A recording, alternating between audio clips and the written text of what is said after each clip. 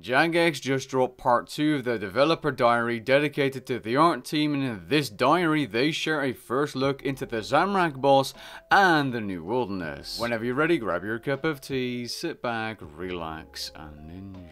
If you enjoy all kinds of Runescape content and want to stay updated with the recent news, be sure to subscribe. So the first thing we're going to be talking about is new Zamorak related areas, as according to Modstead, the Zamorak boss release and rework consist of more than just a new boss.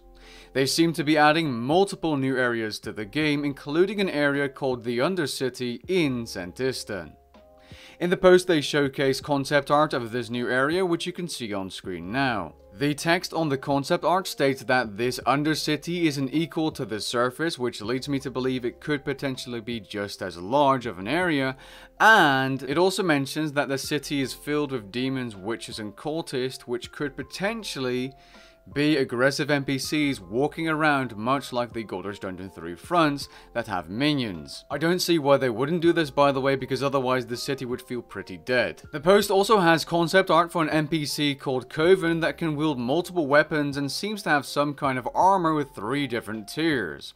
Perhaps this is something related to the shards you can obtain from the boss and the current live invasion event. Now it could just be different levels of NPC, although I don't see why they would refer to this or different NPCs with different levels as tiers. The reason I mention that theory is because you can see the cultist tier have different tiers of armor or looks as well, and cultists are most likely going to be NPCs walking around in that Undercity. Next we have the very first screenshot on the Wilderness Rework we've ever seen, at least I have ever seen, and this screenshot is obviously in a very well-known location, being the center of the Wilderness volcano featuring that sword of Edix in the middle. Modchili, the lead environment artist of RuneScape, mentions that the new Wilderness will feel familiar, but will have a greater range of color and atmospheric effects. For this to become reality, almost all assets have been replaced with new versions of them. Modchili also specifically mentions the following, I quote, "We're breathing new life into the area and doubling down on that dark atmospheric tone," which they describe with these keywords and images in the news post. The Wilderness should be hostile, ruined, and desolate, and it should make the player feel threatened, anxious, and vulnerable. Juiced up revenants, anyone? Next up we have some pretty substantial images and GIFs on the Zamorak boss and its boss animations, and we even have an image of the boss arena itself. Modanti, the lead character artist of RuneScape, mentions that the art team is trying to push the limits and possibilities for this update, and it seems like they're actually pushing the limits because this Zamorak model is a huge jump in fidelity, which is what they're saying, and the rig requirements were so high that they hit their maximum bone limit with the Zamorak model. Not sure why there's a maximum, but there's probably some kind of engine thing.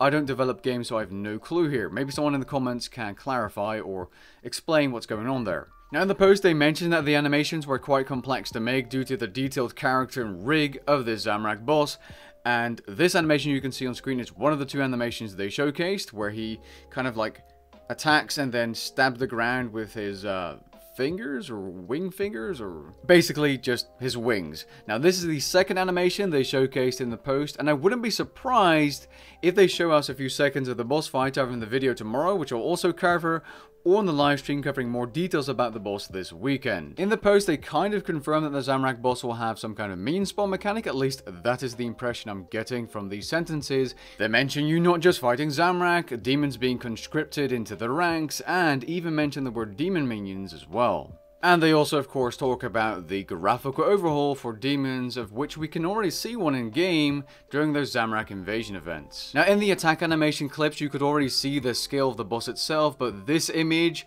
showcasing the boss arena, or at least a part of it, which is supposed to be the center of the Wilderness, by the way, that's what they said, you can really see the grand scale of the boss arena and Zamorak itself in this image, and you can see its evil, doom looking red, which is typically Zamorak of course, and it just looks fantastic. Now since we'll be getting more information and hopefully footage of the new boss tomorrow and this weekend, I'll keep this video fairly short. One last thing I do want to mention though is that according to MMORPG.com, Jagex is working or starting to hire people for an open world survival game set in the RuneScape universe in Unreal Engine 5. Now that is something I'd love to hear more about in the coming months or years. And on that bombshell of an announcement, catch you guys in the next video. Peace.